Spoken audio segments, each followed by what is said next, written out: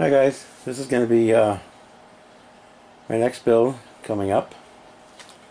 This P47D Thunderbolt Bubbletop is a 1/32 scale Hasegawa kit from Japan, and it was a gift from a good friend and fellow modeler, Bob Dyer, and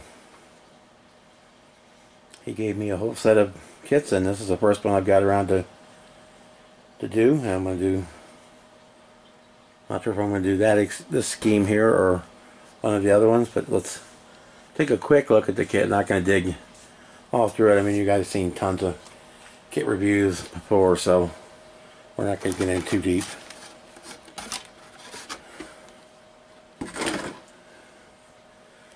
Get your standard Hasegawa instructions. He also sent the if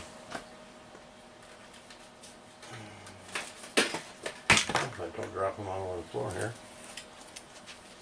He sent the Edard photo etch set for the cockpit, and also included an avionics resin cockpit to go in it. So we'll be using that. So we actually probably won't be using most of that there. I said it's just standard instructions, nothing outrageous. There's the paint scheme. It's 61st Fighter Squadron, 56 Fighter Group. He's Air Force Lieutenant Colonel Francis Garibalski, July 20th, 1944.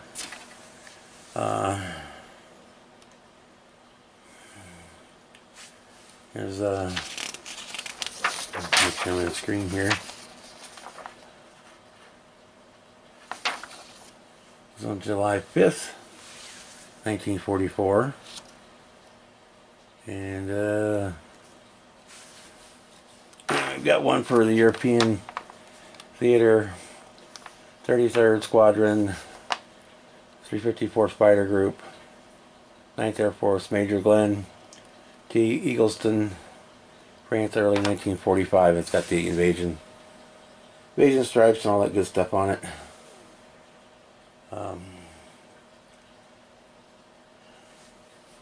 So that's our instructions.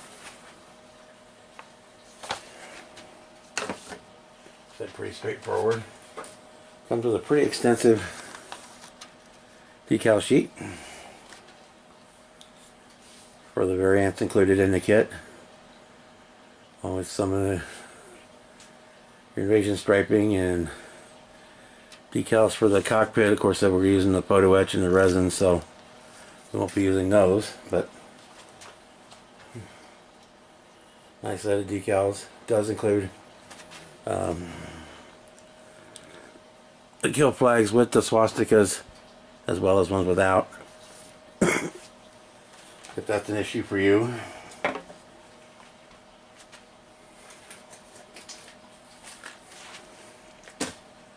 We got here the basic sprues. I mean, I'm not going to break them all open. Side of the fuselage, tops of the wings. It's about going to be a pretty good sized bird when it's done. So that's that set of sprues. Here's another set with two different drop tanks there. We've got wheels, some gravity bombs, pilot figures, engine parts, you know, all that good stuff. Here's our clear parts. You got two separate canopies, one if you want to model it open, one if you want to model it closed. Some poly caps, I'm assuming, so you can, for either the drop tanks and such, or some of the Japanese kits you can use poly caps for the landing gear instead of gluing them in, so you can switch it between up and down. So that's